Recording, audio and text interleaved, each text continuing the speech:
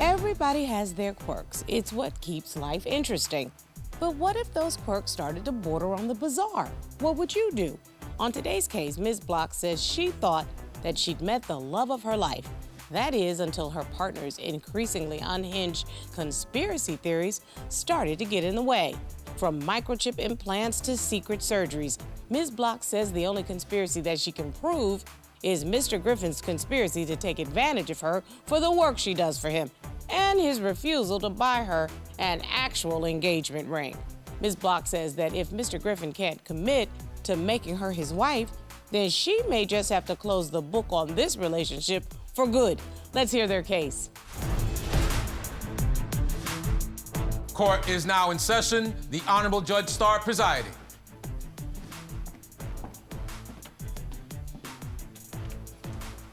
Your Honor, this is the case of Block versus Griffin. Thank you very much. Hello, Ms. Block and Mr. Griffin. Ms. Block, you're here in court today because you say you are at your wits' end with your boyfriend. You say his obsession with conspiracy theories and his lack of affection have you questioning if you want to continue in this relationship. Yes, Your Honor. Mr. Griffin, you say you love Ms. Block and want to marry her, but you say you still have some issues to work out between the two of you, and you're not ready to rush into anything. Yes, Your Honor. So now that we know what the issues are, let's figure out how we got here. Ms. Block, tell me why we're in court today. Well, it's been a long time. We've been together for about 3 years, and we've started kind of quasi-living together, but I started working for him about a year and a half ago. I'm like his assistant, and that's kind of what our relationship has now just evolved to. I'm just his personal assistant rather than his lover. And where is this going? Like, he gave me a ring. It was kind of a childish promise ring. It wasn't an engagement ring. And we're adults, and I don't want to waste any more time. He needs to make a decision. So you said what started off as friendship turned into a love affair, and now it seems like it's a business arrangement. You want clarity, is that right? Yes, Your Honor. Mr. Griffin, what about you? Your Honor, I was kind of pressured into the engagement ring. The ring was a gift, and at first I had no intention of asking her to marry me at the time. So I gave her the ring as a gift, and then a couple of days later, her mom notifies me, or she says, congratulations on the engagement. And I was not aware of this. I had no idea. So you didn't get down on your knee and do the whole will you marry me and I love you thing? No, Your Honor. Okay, so you went from a friendship to a lover to a fiancé, and that last step you were not really prepared to take. Yes, Your Honor. Okay, so now let's resolve where we are in the relationship. I'm gonna turn to you, Ms. Block. Take me back to how the two of you met, because I'm curious how this friendship became more. I was part of a counseling group. I decided to change my life, to stop drinking, and it worked, and I'm doing all the work. And that's how I met him. So that I'm clear, you were a part of some sort of addiction counseling group because you were ready to make some changes in your life. Absolutely. Congratulations. How long have you been, let's just say, clean and sober? 3.5 years. You better go, girl. That's fantastic. So you all met in this group, correct? Yes. And did you just become friends? We did become friends, but then we started hanging out more outside of the group, and that's how we kind of fell for each other. We had a lot of things in common. So let me just turn to Mr. Griffin real quick. Mr. Griffin, a part of this same group, how are you doing with your addiction? So I was continuing to use after we started hanging out, but as of now I have a year and a half, and I owe a lot of that to her. So how does it go from literally someone who cling together to accomplish a clear goal to now you're worried that the relationship isn't going anywhere? What has happened? There's something that happened in the very beginning. Like, we had just started kind of dating, and he had a friend come over, and this friend starts talking about a YouTube video. And it's like, the government is surveilling us with microchips, and they can implant them into you, and it's the mark of the beast. And then they went out to the park. I stayed home, and then I get a call a couple hours later from the police that I have to go and bail him out.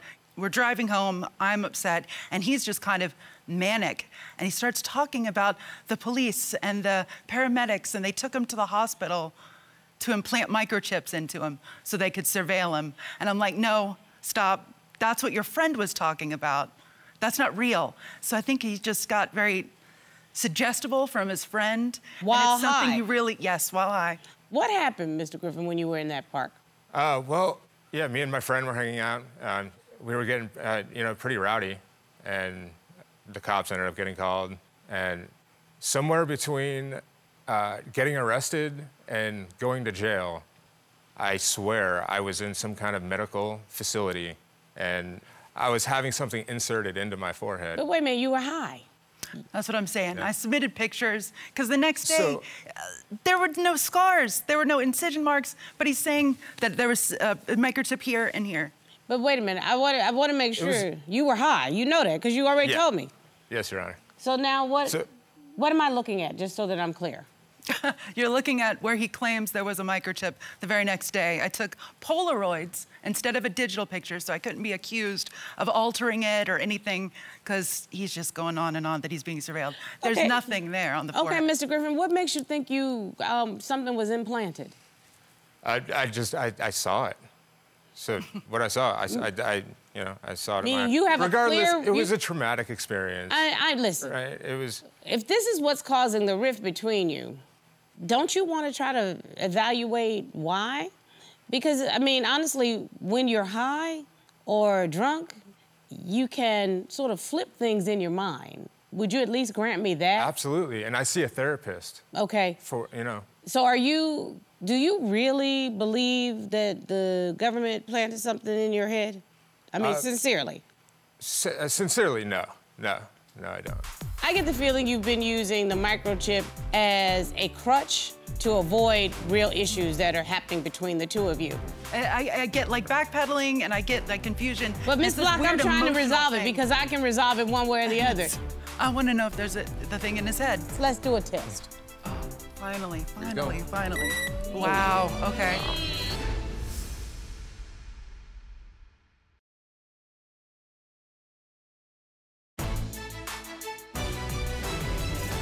Do you have a cell phone by any chance? Yes, Your Honor.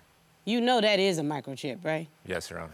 So if you have wireless internet or you have a mobile telephone, law enforcement and the government can track you. I guarantee you at any moment, they know where you are. Yeah. And I'm gonna let you in on a little secret. None of us are that important that they want to put a microchip in our head. I just wonder if he's backing down or if he's nervous, because he talks about it so much. He'll talk about it when he's just sitting there. I'm like, what's going on? He's kind of moody, and he's worried. He's worried that he's being surveilled or that he's going to be set up by our city council for like a crime he didn't commit. That's the big worry. That's what comes up. And it's been...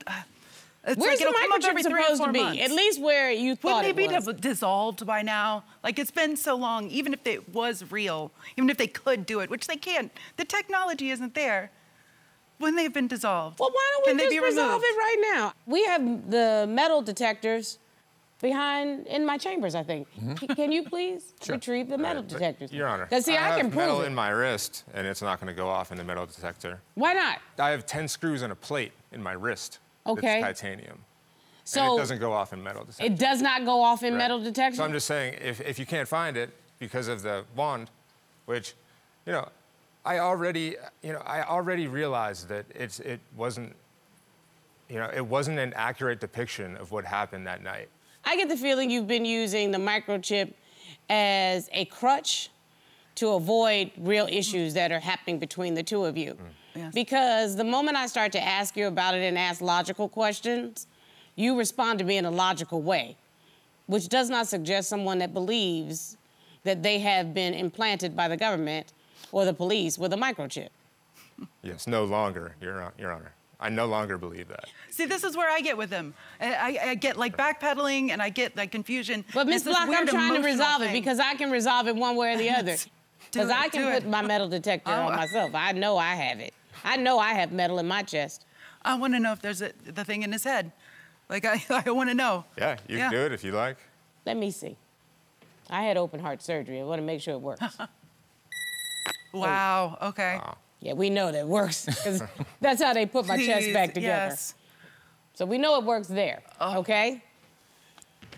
Ooh, and I took my pen off, so you know it didn't have anything to do. My nice lizard came off, okay? All right. Ready? So let's do a test. Oh. Finally. Okay, we don't have it. Oh, wait a minute. Yeah. Check his wrist. Yeah, what about my wrist? Oh, See, there's titanium metal. does beat. There's metal. By the way. And nothing. It See? doesn't go off in like the airport. But that's why I'm security telling you, and I everything have the real deal Holyfield. Yeah, I'm you not do. up here in the fakey. So I'm telling you. So for the record, titanium beeps, just so you know. Thank you. Okay. Thank you. So you can stop with that part, because it does Finally. beep. We know, No beeping. I know for certain that it works because I know what was used to put me back together. So I'm telling you, you don't have anything in here. We hope you have something in here, but we don't think it's metal. How's that? That's a good thing. I'd like to get past this. I'd like to not hear about it again. And I'd like to move on to what are the other issues. Ask her about the twerking online. The who? And What? the lies about twerking online. And Okay, now this has taken a left turn. her work was Tarot at cards. first- Tarot cards and pole dancing. What are you selling? Performance. So you are a pole dancing, twerking Lied. tarot card reader. Yes. lied, and that's what was Yes. the problem. Baby, that's about a it. business card for you.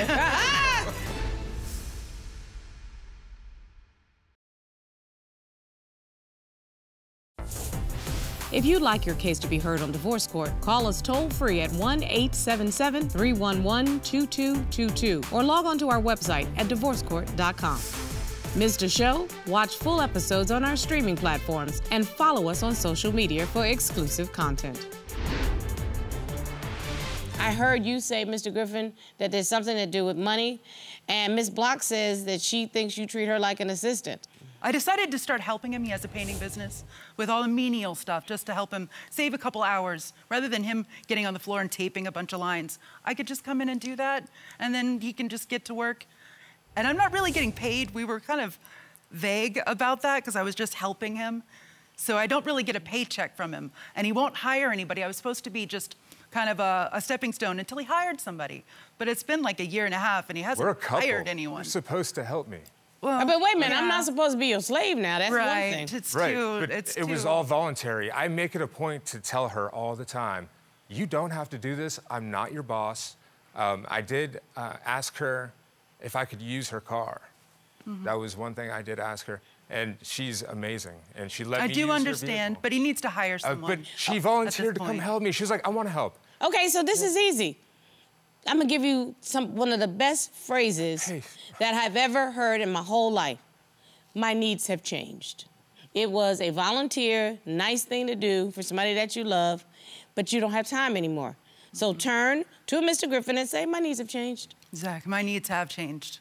Okay. Absolutely. Mr. Griffin, It's gone on too long. hire an assistant or do it yourself. Yeah, I will hire an assistant. There you go. I'll admit that I've been putting it off because I love Shannon working with me. Yeah, listen, my It's, husband likes to say, everybody likes to get their butt wiped. If somebody's gonna wipe your butt, you're gonna let them do it. Listen, I pay all of her bills. I pay all the bills. Is that true?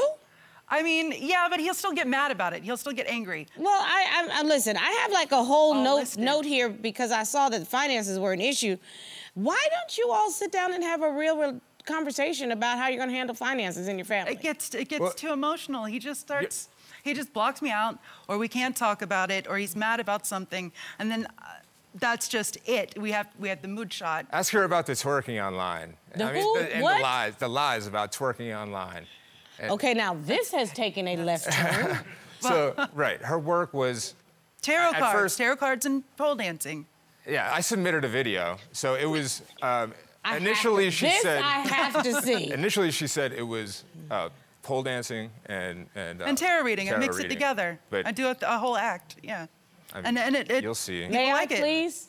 Let's go to the videotape. Oh my gosh. Okay, so it's, Yeah, you should wife that up. Look at that. so that I'm clear, what are you selling? Performance. Performance. So I have my webcam. I have Oh, it's a clients. webcam business. Yes. I do tarot. I do astrology. I do human design, and then I dance. I do a lot of storytelling. So you are a pole dancing, She twerking lied. tarot card reader. She Yes. lied, and that's what was Yes. the problem. Baby, that's about a it. business card for you. Yes, I do a lot of that, and it's a lot of fun. Did you And not know? I I was- honestly don't have a problem with it. I have the problem with the lying. Why did she lie? It was gonna come out eventually. If you wanted to marry me. Well, I was kind of easing you into it, I guess. Wait a minute, you didn't know that she was a pole dancing, tarot card twerking? No, I knew that she was performance artist? I knew that she pole danced. He didn't. I didn't know that she was, you know, a cam girl.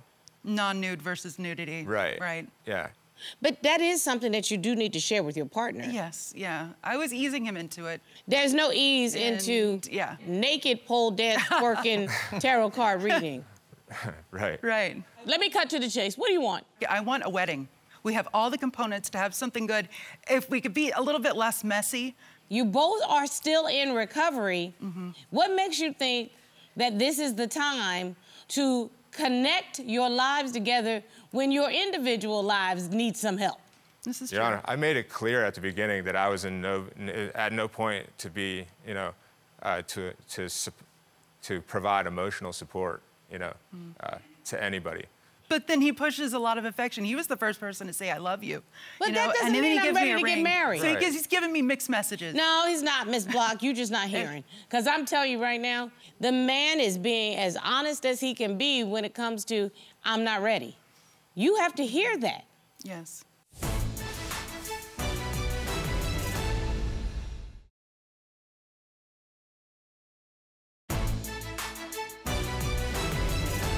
Mr. Griffin, have you said, I'm not ready to her outside of this courtroom? Yes, Your Honor. He said it very clearly to me. Robert, did you hear it? I heard it. Mr. Griffin is not ready to be married. Mr. Griffin wants to work on himself. Mr. Griffin is only 18 months sober. Any additional pressure on Mr. Griffin right now could jeopardize that sobriety, okay? Mr. Griffin is in therapy. There was clearly some incident, some trauma that made him have to come up with a whole psychological situation. Don't you think we need to evaluate that? Don't you think he needs time to figure that out? Don't ask this man to come and be a part of a full-time monogamous couple until he can be a whole individual by himself. I'm giving you this ring back. I can't. And But wait a minute, that's why here's we're my here. question. And that's why we're here. I just can't anymore. We have all the components to have something good, but it's like we're choosing not to do it. But Miss Block, rarely do I say to a litigant, hold on just a second. Why are you pushing so hard? What's going on with you that you need to push so hard to get married to somebody who clearly is not ready? He makes it very clear that I'm the one. He makes it very clear that he wants me there all the time, that he wants me there cooking with him and going to meetings with him and like going to paint class and golfing. We do so much together. And then at the other times he's like, I'm not available. I'm not emotionally available. Right, but we're together all the time. You're my So best what friend. is it? You're my Yeah, best friend. exactly. And if that's all I am, then it has to stop. It just has to end here. Miss Block, this is the best thing I could ever say to you. Say that phrase again. My needs My have needs changed. Right, You need more. I do. There's nothing wrong with that. There's absolutely nothing wrong with you turning to Mr. Griffin and saying, not just in work, but in life, my needs have changed. And you're not available to be his assistant. And if he's not ready to be your husband, then you're ready to find somebody who is. Right. That is what you need to say. That's the thing.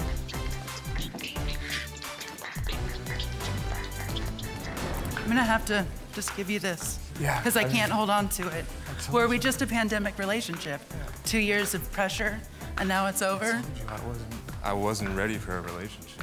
I think he knew that the gig was up. Right. And, you know, especially once I started to wand myself, I figured, let's just put this to rest so that we can get to the real core of the problem. And the core of the problem is he doesn't want to marry her. No, he wasn't ready. He wasn't ready. And her needs have changed, so let's go home. Please. Thank you.